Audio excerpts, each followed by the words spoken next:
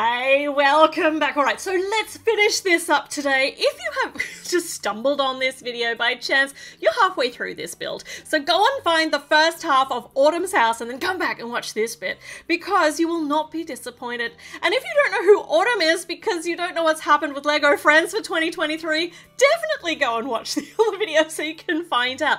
But we are currently, well, I thought we were actually finished with the first story of this house, but no, there's actually a little extension off the side, which is so nice. And it's actually very, very like realistic rather than just having this very symmetrical house. There's an extension, which is cool. I love this. I love this house. I love the design of the house. So we've got down the footprint of the extension. Now they've got big windows, nice big tall windows, support in the middle and another set of the same windows. So it's a whole, like the whole room is windowed. It's so lovely. Just imagine the light streaming in the morning. So, oh, I've broken it. Okay, we'll bring it back from the floor. There's a few little spider webs attached. Oh, wow. Okay, and it fits directly on top of that lattice fencing, like, because that's the, you know, the foundation all the way around. Another door on this side. So the side door, and it's got the wood, the yellow wood definition on the bottom, which just makes it look gorgeous. Support on the top. Look at that. Look, the little, it's a little morning room. I feel like it's a morning room because you'll get the beautiful morning sun through the windows, depending on which way the house is situated on the block. Okay, all right, so we are now at the end of that bag. It just looks so good so far. Got a few spare pieces here, but nothing really weird, which is good. And we're up to bag number 4. And now we furnish that new room that we've just created. And what do you think goes in that room? The little sunroom? The morning room? Oh, it's a sunroom. Oh, we've got a couple of chairs. So these rounded tile pieces have got wood, like a wood panelly with cushion stickers on the top. They're on either side. So it's a dining room. There we go. How was that for suspense? It's where they go to eat their meals. It's the family dining room. And this is the table, which is really feels quite tall, but it needs to be tall to get those chairs and the minifigure feet under it. And we got a couple of cups on the top. Some plates, plates, a serving plate with a pie on it. And even though the pie is entirely uncut, there are 2 cut pieces of pie. Apple pie I'm going to go with because there are actually apples included in this set. And we've got a little token fork. Just one fork. They're all going to have to share it, but that's fine. And you should be... Is it? Now they've all got COVID. Yeah, but there is actually room there for all 4 characters that are included in this set to sit at the table, at the dining table, if we squish them real hard. So moving up onto the second level, we're extending that chimney up. Your fireplace has a chimney on it. Love it. It's going to go all the way out the top of the roof there. It's actually going to line up, unlike the builds that I do, where the chimney doesn't line up with the fireplaces. That's okay. And another sticker. So we've got a little rubber ducky and hot and cold taps. So this is going to be the bathroom. This sticker here's got a towel on it. Nice bright orange towel with little stripes. And I'm trying to figure out how this works because this is all sitting quite high on the wall. The chimneys on the outside got a hook. I missed a plate off there. Now that's all lined up correctly. That wall lines up with the side wall. And then we're jutting this bit out.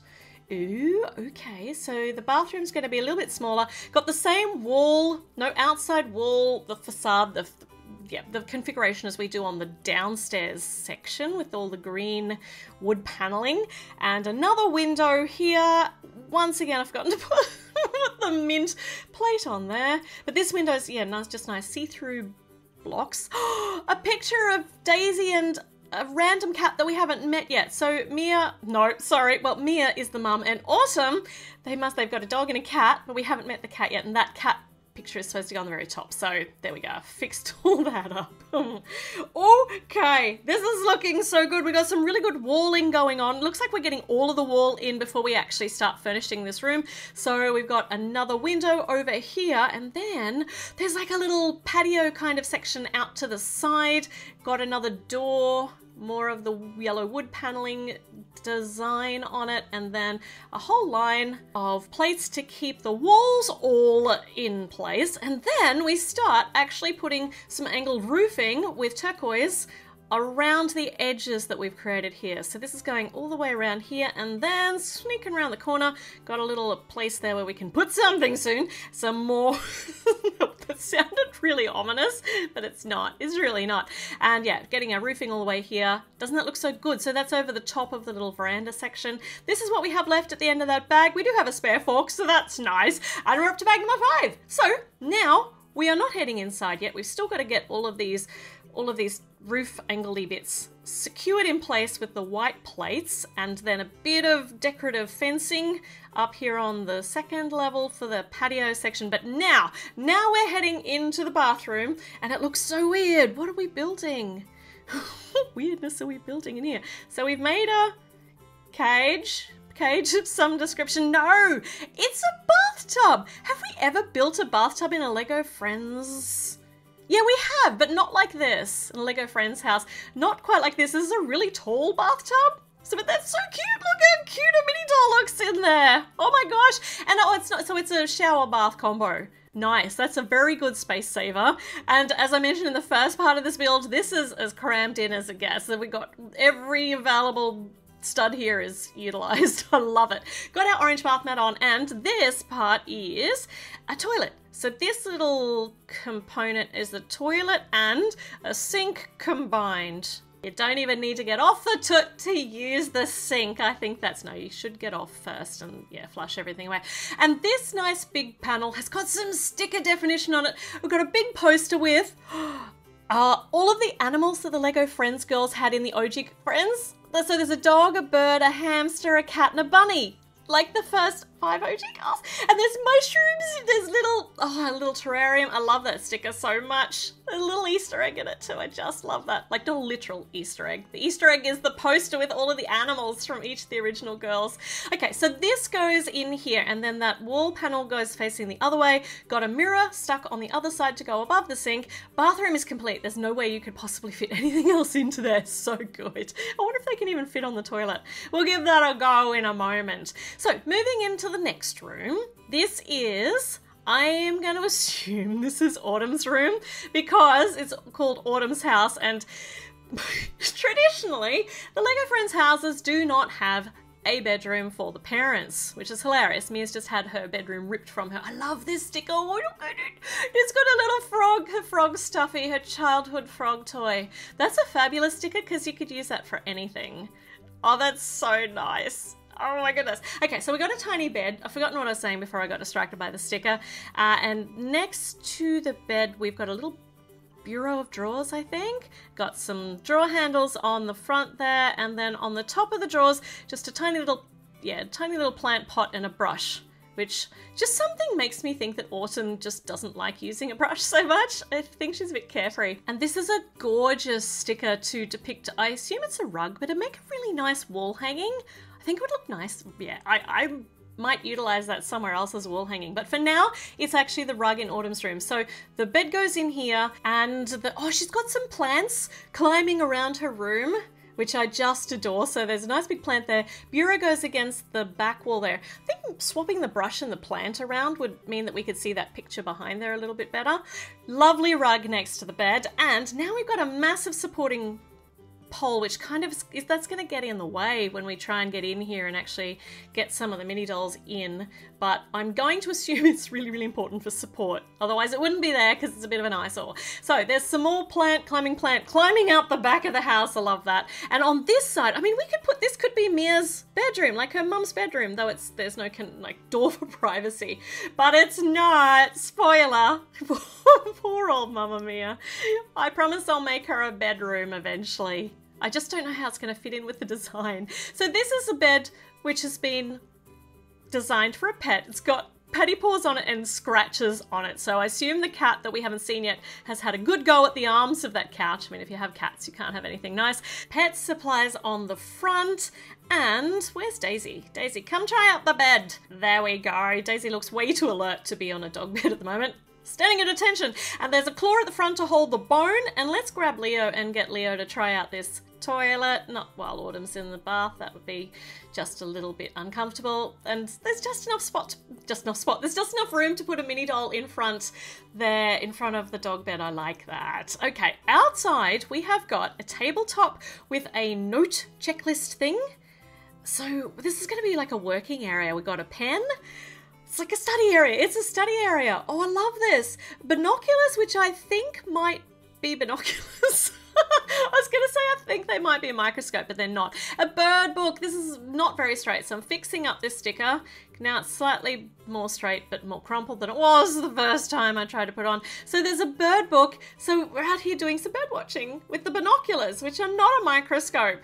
How good is that? It's a little research table. Oh my goodness. I really, really like that. There's even space for Daisy to hang out here too. How good is this looking so far? We're up to the end of this bag. Got nothing weird happening in the spare pieces. Thank you.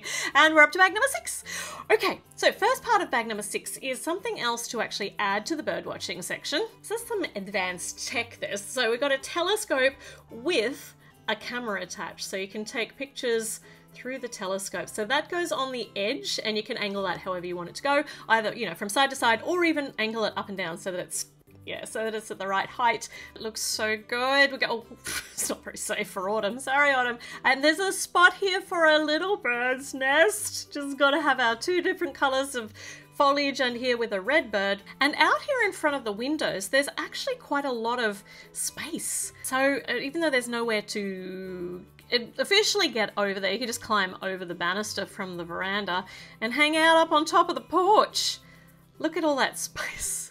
Look at all that usable area. I'm going to put a chair up here too. Now that would look really weird. So a bit of nice foliage going on in front of the windows.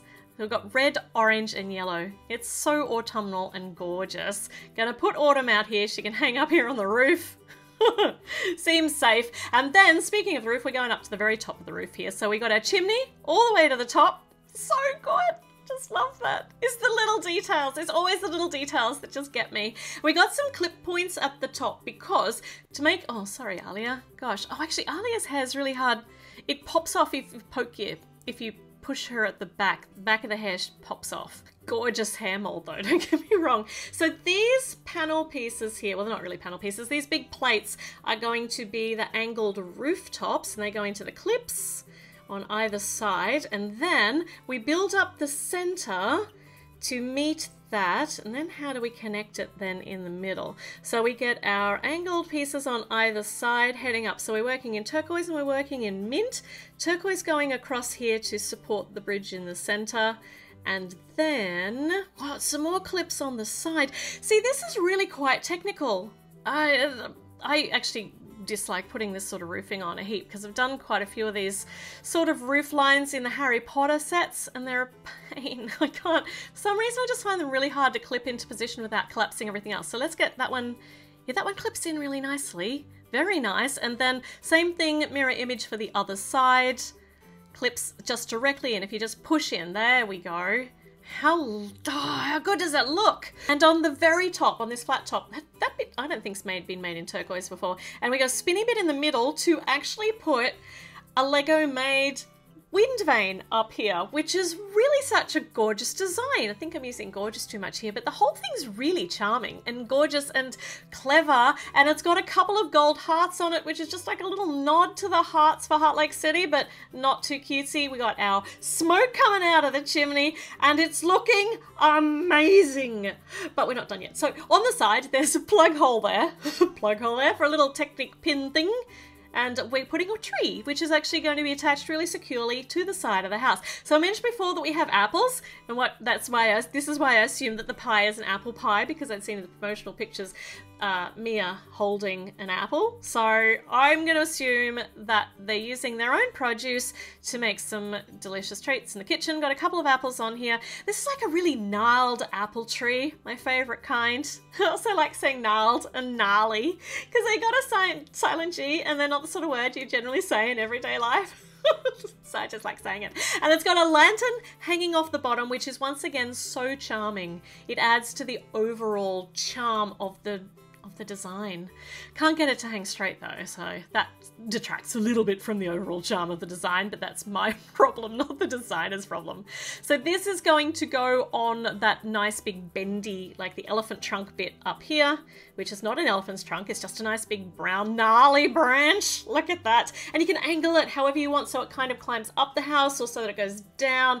And this piece here, I'm sure it's new, but I'm not sure because I haven't looked it up, but I've never seen it. Normally these strings of light, these light strings, strings of lights, light strings, are put on a string. They're a string, not a rubbery bit. So now we've got ones on a rubbery bit. Not sure why the change has happened, but I'm not complaining because it's cool to have different parts to play around with. But I am going to reorient these lights so that they are facing that way because that's what the instructions say to do. And these are used on these pointy-outy bar bits attached to the back of the stable and to the front of the house to destroy the roofline and to integrate the stable as part of the house, really. So now they're connected and joined, but you can detach them if you want to. But the stable's not just floating around, which I really like, but we're not done yet. It looks as though we have got a really cohesive build, but wait for the most charming, amazing part of this whole build. Am I overselling this? Maybe a little bit, but I was so charmed when I saw this. We are building a rocking chair, and when I saw the promo pictures for this, I thought it was a rocking chair mold. I thought it was just one piece, but it's not. It's a buildable rocking chair, and it is tentatively holding the mini dolls in there. There are actually studs at the back, so you could probably attach a minifigure to this more comfortably, this design, but I don't know. I'm not even going to try because I'm all about the mini dolls, but I'm going to blue tack their little butts down onto those chairs anyway. But aren't they amazing? How absolutely charming and gorgeous are these rocking chair designs? I thought they were one piece. And look, you can just gently rock them because you don't want to rock them too hard or they go flying out. Let's take Mamma Mia out and let's pop in Alia so she can hang out. You know, the kids can hang out. They can hang out around the campfire or around the little, what do you call these things? Fire pit. A fire pit, which I'm about to build. They can hang out, toast marshmallows, except there's no marshmallows included, or just, you know, chat. Talk about philosophical, important matters. Change the world. How good is that? How good are the rocking chairs? How good is the whole set? Oh my goodness. All right, so we are done. We have finished building it, but I'm not over my absolute, thrill of this set. It looks gorgeous, all displayed out. It just really looks so good. I'm not even sure how I'm going to add to this, but you can bet your bottom dollar that I'm going to, but I'm probably going to destroy the charm of the design. But let's grab an apple off the apple tree and chuck it in this basket, because this produce basket that's holding nothing, trying to get it in there, in the lounge room is making me sad. So now it's got an apple in it. We've got a side door so you can go directly out to the stable or, you know, nick off out to one of your friends' houses. This is such a gorgeous design. It is, and it's more than beautiful, it's a knockout. It really is. It looks really, really great as a display piece as well as a house, like just a house in isolation. And those rocking chairs out the front, I don't know what it is about the charmingness of them and just the hominess of the whole thing. It is just bringing me so much joy to look at this and to have it on display. I mean, as a miniature doll's house, this is pretty much, I mean, it's a little small inside, but it's packed with so much detail into that small space. I just couldn't be more thrilled. It is, it's a fabulous, fabulous, fabulous set. Let me know in the comments what you think, whether this is a set you're going to need to add to your collection. And you know that there are more sets to be built, and I am just fanging to do so. So I will see you with another video really, really soon. So check back in. Okay, bye.